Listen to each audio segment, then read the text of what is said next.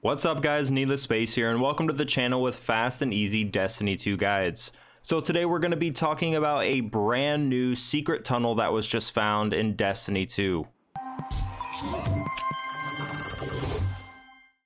So I just wanted to make a real quick video to get this out there for you guys. So I discovered this path from user LuckVuko on Reddit, and you actually have to go to Trostland on EDZ.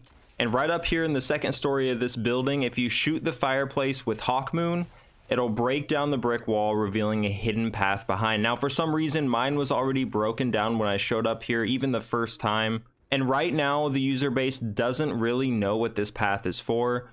There's a couple dead ends, and if you head down to one of them, you're going to find this little device that's sitting on a table with a chair.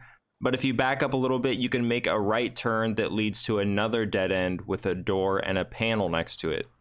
And like I said, currently nobody knows what this is for. Some people are speculating that it leads to the repeatable Hawkmoon quest or an exotic quest that isn't even out yet. But if you know Bungie well enough, you know that this still could be something that is currently out that just hasn't been fully explored yet.